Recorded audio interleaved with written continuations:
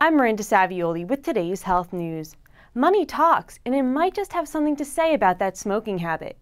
A recent study compared usual care approaches to 4 different incentive-based programs and concluded that not all incentive structures are equal.